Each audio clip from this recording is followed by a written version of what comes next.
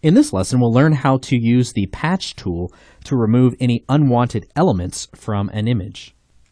So here we have this image of the city skyline that we worked with in lesson 2, where we were using the spot healing brush to remove some of those spots that we had up here in the sky, which was probably from some dirt or water being on the camera lens. And of course we did that on a separate layer. Regardless of whatever it is you're wanting to heal or remove from an image, I encourage you to work non-destructively and stay in that habit. Now, much like the same situation we had with the power line image in the previous lesson, I see a couple of distracting elements that I'd like to remove. I'd like to remove these people down by the water edge down there, and also what appears to be the top part of a trash can right there. So we can use the patch tool to seamlessly remove these unwanted elements.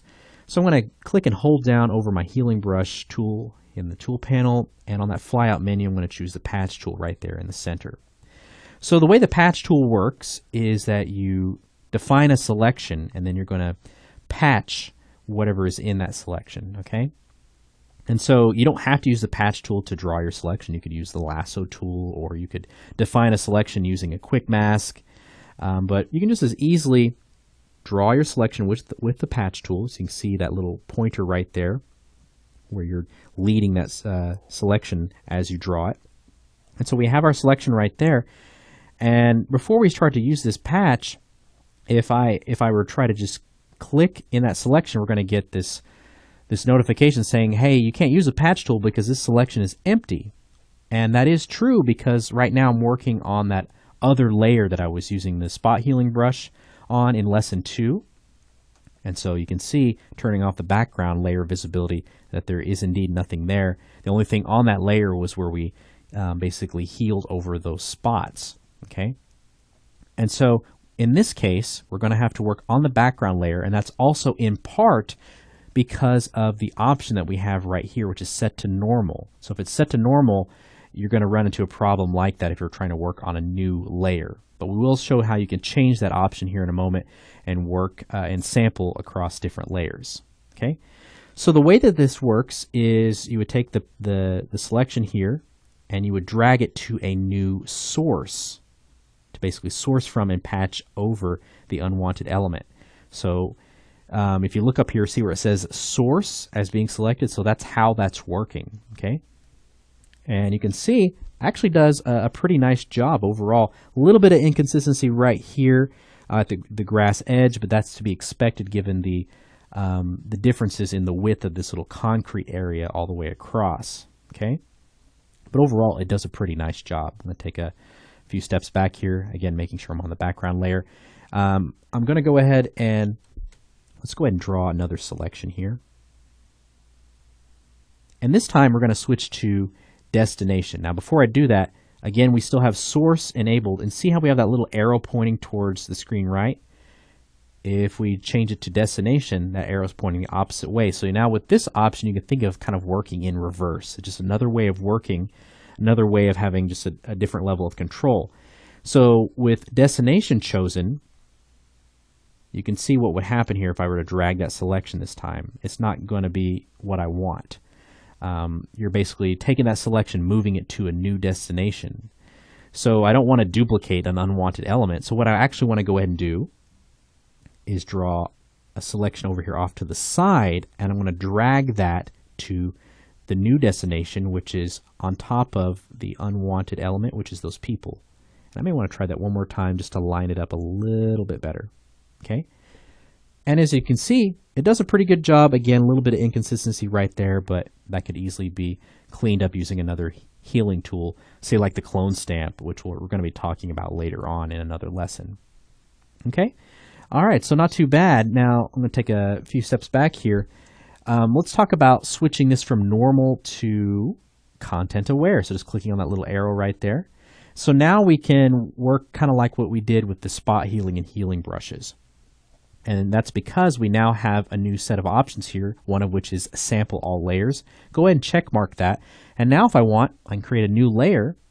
And with content aware, you're basically, again, you'll draw a selection. It's basically working the same way as if you had source selected for when it was set to normal, okay, just a moment ago as we demonstrated that.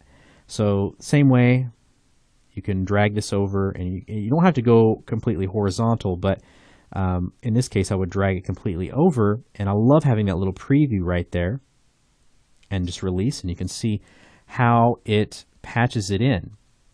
All right, so pretty cool stuff, and again, that's on its own layer. Now, I want to take a step back here, okay, and I want to talk to you about some other options that we have here. See where it says adaptation? Click on that little gear next to it. We have structure and color, and this helps make a difference in the quality of the patching that occurs. So structure, you can enter in a value between 1 and 5, okay?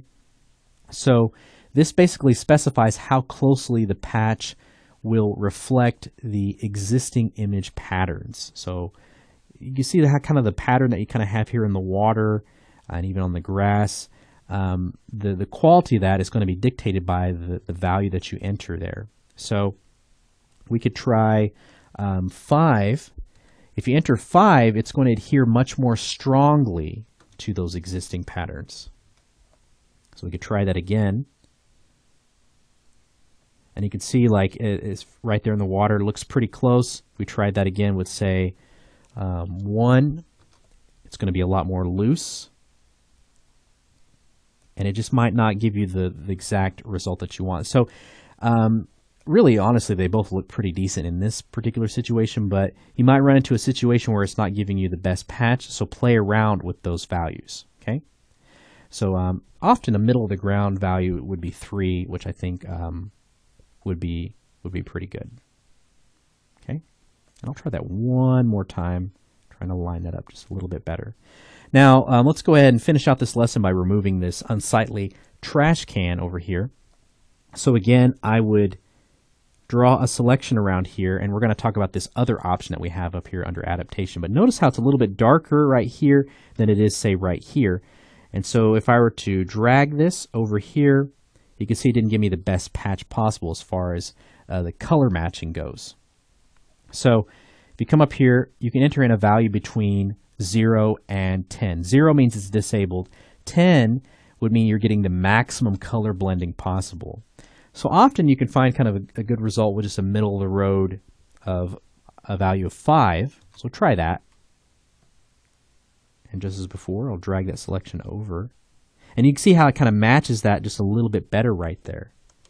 Okay? So that kind of gives us a little bit better result. So again, play around with these values that we have right here for structure and color, and that will really kind of dictate the quality of the patch that you're creating there when you have it set to content aware. Okay? And again, we're working non-destructively, so you can kind of make that comparison to kind of see how everything looks there. So we've successfully removed some distracting elements from this image using the patch tool.